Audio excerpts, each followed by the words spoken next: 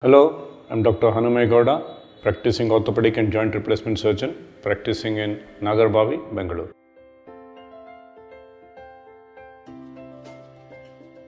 Older people with sacro-iliac pain, also called bilateral sacroiliitis, is by and large because of weakness in the muscles leading to too much load on the bone and joints. This is the first thing that we can think of. Second thing is the weakness in the bone itself can manifest as a pain in that area, which can be termed by some as sacroiliitis in that area.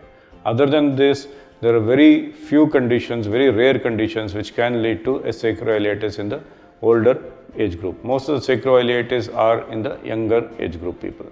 So how do we manage this? We generally tell them to go for physical methods like exercises and physiotherapy, heat therapy. Sometimes we may have to give some sort of massages in the area and some sort of medications which will reduce their swelling. If at all there is any muscle or bone density problems, then we'll have to replace it with appropriate nutrients will have to be given. Other than that, patient will have to be a little bit more active.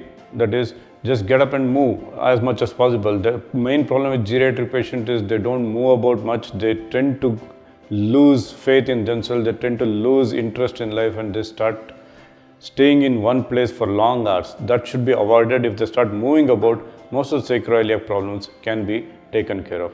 Rest of the things like medications and physical therapy can help also.